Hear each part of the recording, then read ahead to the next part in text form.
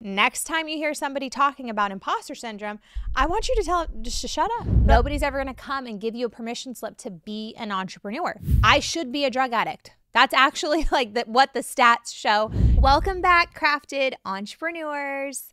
So today we're going to talk about imposter syndrome. This is such a trendy word. And if you're talking to anybody and you're like, oh my gosh, I just don't feel ready for this, you go imposter syndrome. We're so good at labeling imposter syndrome. And I'm here to beg you all to stop talking about imposter syndrome. Why are we giving so much life to being an imposter when it's an absolute lie? I believe when you don't feel qualified for your calling to step into your business, to do the things, to post the things on social media, to go on the podcast, to network in the right rooms, to invest in yourself, you don't think you're worthy of that, all you've done, this is really important, all you've done is you've fallen into an agreement with the enemy, because the enemy comes to steal, kill, and destroy. And his number one tactic is getting you to doubt your ability. That's his number one tactic. And he uses it over and over again because why? It works. It works on me. It works on a lot of us.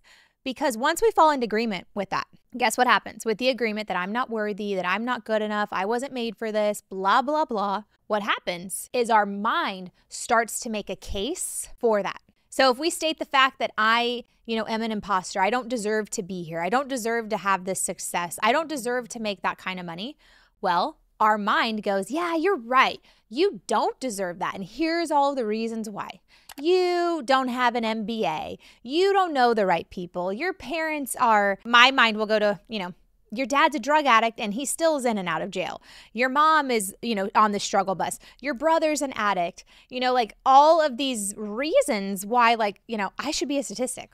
I should be a drug addict. That's actually what the stats show is that I shouldn't be here talking to you guys today, sharing how I got out of that and how I am an overcomer.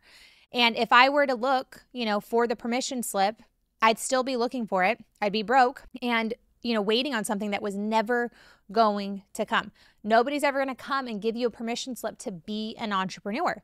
You either want to pull your boots up, fall out of agreement with that lie from the enemy, and it just looks like this. You just go, you know what? I fall out of agreement with the lie that I'm not worthy. I fall out of agreement with the lie that I'm not meant to be here. I fall out of agreement with the lie that I'm meant to be in poverty. Fall out of agreement, and then you go, Lord, forgive me for ever being in agreement with that lie.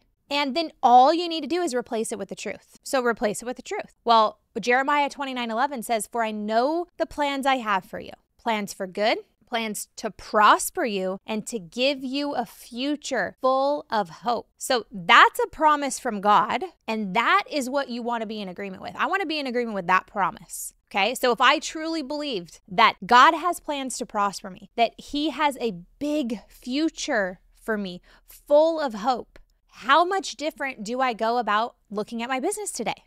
Well, I kind of go and say, hey, everything I touch is going to prosper.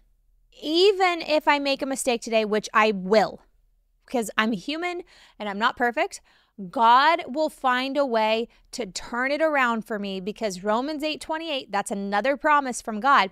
He says that, I'm going to make everything that you're going through right now, I'm going to turn it around for your good, Cayla, and for my glory. So just put your name in that. That's a promise for you. Things are going to happen today. There's going to be spiritual warfare. And the spiritual warfare that you're experiencing right now, if you're in alignment with that imposter syndrome, is right where the enemy wants you to be because you can't get anything done if you don't believe in yourself. If you don't believe that you're worthy of living a happy and prosperous life, you will never live out your calling. And again, that's what the enemy wants. What does God want for you? He wants you to live out your purpose. He wants you to believe in yourself. He made you in His image. So He wants you to get out there and give your gifts. Read 1 Corinthians 12. Look at all the gifts that God gives you to be prosperous. Find out, well, what is the gift that I have? I look at the gifts of the Spirit and I go, I have a word of knowledge. So if I have the word of knowledge, I need to be teaching. So why am I on this podcast? Why do I have a YouTube? Why do I have courses out there and coaching programs? It's because I got to share. I got to share. That is my purpose. It is that simple. Don't overcomplicate it. So next time you hear somebody talking about imposter syndrome, I want you to tell them just to shut up. Be like, no, don't be bringing that stuff around me. And for those of you guys that know me IRL in real life, you know I will say that right to your face. I'll be like, stop. Hold up, take that back. I rebuke that. Even my kids, they know how to rebuke things. No, don't speak that over me. No, I don't want to be in agreement with that. So often we just talk about all of our struggles and we talk about all of the pain that we're in.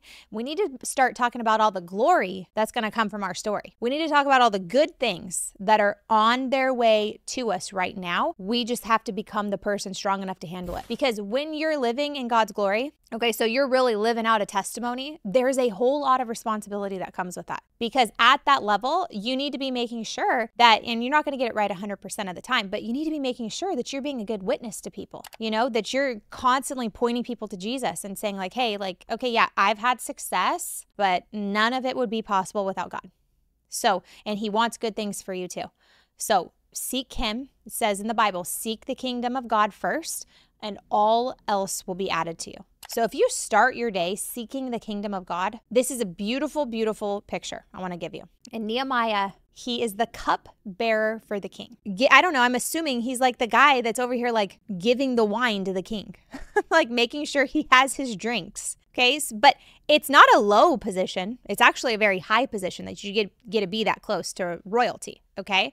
But it's not like he's big to do. He's not the king. And he finds out that his hometown, Jerusalem, is in shambles. And he goes to the king and he prays first and he says, like, tell me what to do, God. And he does exactly what God tells him to do. He asks the king for everything he needs to go back to Jerusalem and rebuild the walls of Jerusalem. And the king grants his wishes, gives him everything he needs to go back and build these walls. What's so crazy to me is like he gets there and it's not without opposition. He starts building the walls and these people come and they go like, no, I don't want you to build these walls. And he teaches the people there's a lot of people rebuilding these walls, okay? Goldsmiths, servants, tax preparers, like all different types of people rebuilding the wall. And he says, with one hand, we're going to build up the wall. And with the other hand, you need to have a sword there and be ready to fight because people are coming to attack what you're trying to build. And you just need to understand that. I get up in the morning and I say, I got to put the armor of God on because I'm not in Delulu land. I realize that there is a real darkness out there and I need to be on guard. I got to still do my thing, right? And one of the things I do to have the sword in my hands is knowing the word of God, knowing the promises that God has for me. I don't want to be so filled up with the world's promises because it all relies on me. This is the problem I have with manifestation, is that you got to feel good all the time and you always got to say the right things and you always got to do the right things. There's no room for grace in manifestation because you have to be perfect all the time and your energy has to be high and you have to be in the right frequency and blah, blah, blah, blah, blah. It is all on you. I don't want to live life like that. I can't live life like that. Like it's crushing to be perfect all the time. We cannot do it. And if you're living into that new age standard, you wonder why so many of them are confused and something looks a little off with them. It's because they're like sad and they're tired of trying to be perfect and be in this manifestation mood. Okay. So over here, when you're living life with God, you're building your business and you have your sword up and you go like, listen, I'm also living in the spirit and going, God's protecting me. I'm going to do what I can do in my business and put the helmet of salvation on, put the belt of truth on, the breastplate of righteousness, the shoes of peace. I'm going to put all of that on and know that God's working and fighting on my behalf right now. Let God be your defender. Let God fight for you. There's so many instances of that in the Bible when God will fight for you as well. If you're meant to do something, go out today and know that God is making a way for you. Don't live into that imposter syndrome. You go around and you say, I'm meant to be here today. I'm meant to be on this podcast today. I'm meant to make these Instagram stories today. I'm meant to pitch my business today. And I'm going to do it with excellence. And I'm going to go in prepared. I'm going to be diligent about having my ducks in a row when I go to pitch my business, when I go to serve my clients. I'm going to do the best that I can. You don't want to just be like, everything's going to be fine because God's got my back. God also gives you wisdom and he gives you that ability to live out your gifts. Okay.